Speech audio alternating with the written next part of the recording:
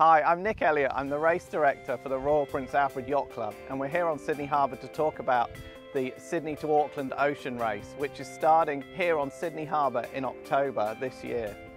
This is a fantastic new race, racing 1,250 nautical miles from the iconic harbour in Sydney, Australia, to the fantastic sailing city of Auckland in New Zealand.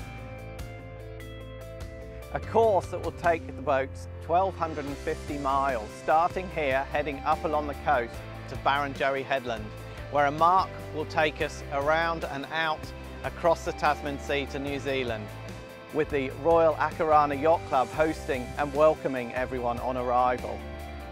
A real race for everyone. We're talking maxis and multi-hulls and ocean racing yachts of all descriptions. Alongside that, we'll see families and Corinthian teams in cruising and cruiser racing yachts taking part. A true adventure as well as a race, with world records to set at the front and challenges to achieve at the end.